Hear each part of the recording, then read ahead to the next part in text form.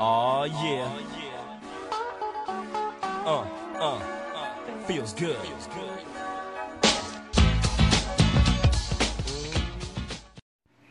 Hey yo, what's up, people? It's your girl Songbird. Howdy ho. How do you do? Boom. Boom. It's Dante Black. Why are you looking like that? The fuck was that noise? Boom. Some shit blow up, man. I'm telling you, I heard something. That? Nah, it was like some shit. Maybe that was you breathing. Nah. Or maybe that was air escaping from your butt. No. How far did you know it? You wouldn't be this close. Ew. What's up, guys? This is Polar Opposites, the Melanin edition.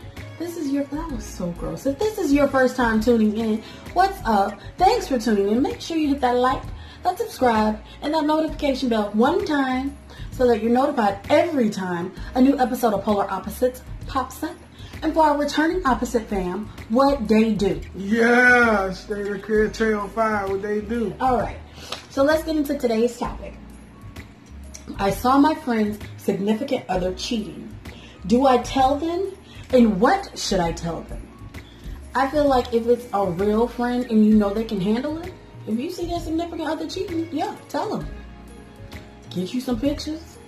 Have your shit together.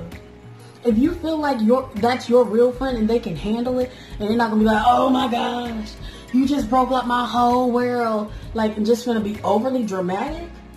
If they're going to be overly dramatic, don't tell them, because 9 times out of 10 they probably already know, and they probably cheating on them too.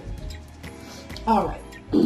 So if you feel like your friend can handle it, then you should kind of sit them down and be like, look, I gotta tell you something, and you're probably not gonna like it, but I couldn't call myself my real friend if I wasn't telling you that your significant other was cheating on you. Get that booger out? It's stuck up there? You need help getting it out? Not even. I feel like my hand would get stuck. Alright. So, and how do you tell them? You just have to, you don't have to be an ass about it, I'll say that. I feel like if he was telling something like that, he would be a complete ass about it. But you can sit them down and like I said, just sit them down in a calm way. Don't, make it overly dramatic. And it's better if you make it overly dramatic. Why, Ashy Lips? Because I'm gonna tell you. No, I'm gonna let you go ahead and finish.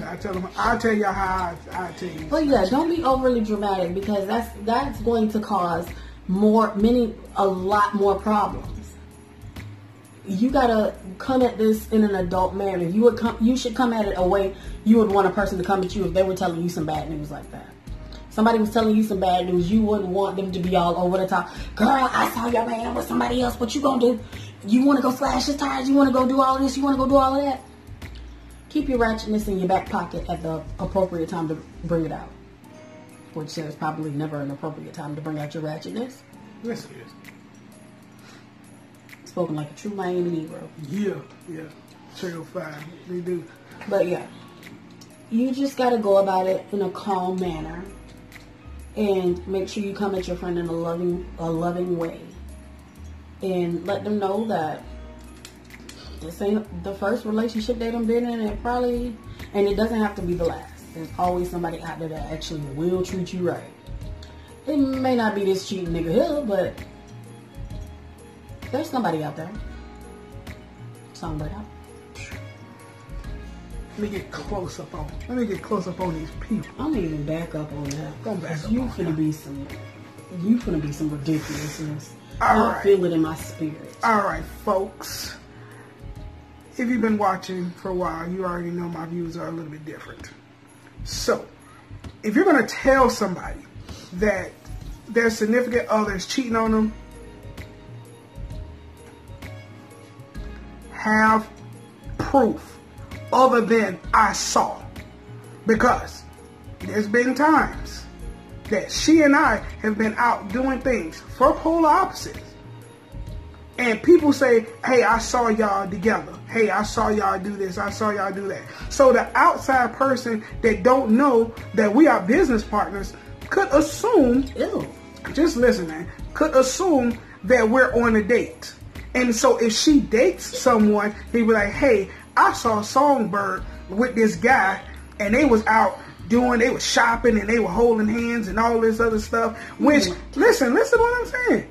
Which could not even be true. We ain't holding hands, but we could have been out shopping. Remember when we went to look for shirts and all that other kind of stuff to get the logos put on there? Yeah. Whatever, bro. Okay. We could have been out doing something like that. But they gonna come with their own version of the story. Man, they were booed up. They was all in the mall, and they was shopping. They had bags galore and all of this unnecessary stuff. All this, and then that gets told back to the person and be like, where was that? And a lot of people, like she said, they probably already have a feeling that the person is cheating. And so just to hear that piece of information, that's all they need. If you don't tell somebody that this person is cheating, you need to have proof. And it has to be the kind of proof that is no question if he grabbing her ass. There's no question. There's no friend. They're a little bit more than friends if they grabbing ass. They kissing, more than just sitting down holding a meal with somebody. That could be a longtime friend. That could be a homegirl. Hell, that could be a sister. That could be a cousin. That could be an auntie. You don't know who that is. And if it's, same thing, like guys, if one of my partners, I see that lady out with another dude, I'm going to be like, who is this dude? I'm going to sit back and watch. Whatever I got to go to, going to wait. I need to make sure my boy's straight. And then if I see them get a little bit too close, I'm going to intervene. I'm like, Lamar, what's going on right here? Oh, nah, it ain't there. I'm like, nah, fam, you got to move. You got to move, bro. You got to go. I don't care what y'all got going on. You got to go. Your mama, you gonna call my boy right now. You gonna call him right now and let him know. Like, that's how it works. Ain't no go back and report later. Like, nah, we finna handle this right now. Where I'm from, we finna handle it right now. We finna get this shit out in the open. Because you ain't finna do my boy in no kind of way. Ain't no take pictures and to come back later. Because at the end of the day, it's going to be your word against pillow talk. And as a friend, you can never, ever compete with pillow talk. Ever. Because I can call you and tell you, hey, your dude is out here with this other female. I seen him doing this. You confront him, he say, nah, man, it ain't what you think, it's this, that, and other thing. Girl, I never do that to you, and blah, blah, blah, blah, blah, blah. Now you put it in a position to who you going to believe. I'm going to believe my friend, or I'm going to believe this person that I'm in love with. And then you're going to be like, you know what?